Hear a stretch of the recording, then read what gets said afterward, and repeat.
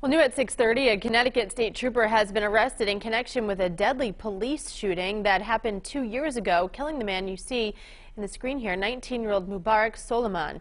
Trooper Brian North's arrest follows the completion of an investigation by the state's inspector general into the January 2020 incident.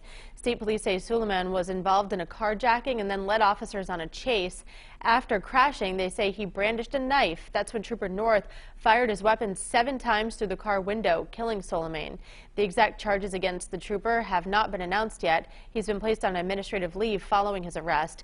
The inspector general's report is expected to be released today.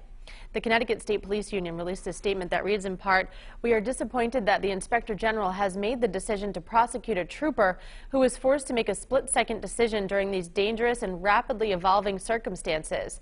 Trooper North was risking his own life while trying to fulfill his oath of office to protect the lives of others."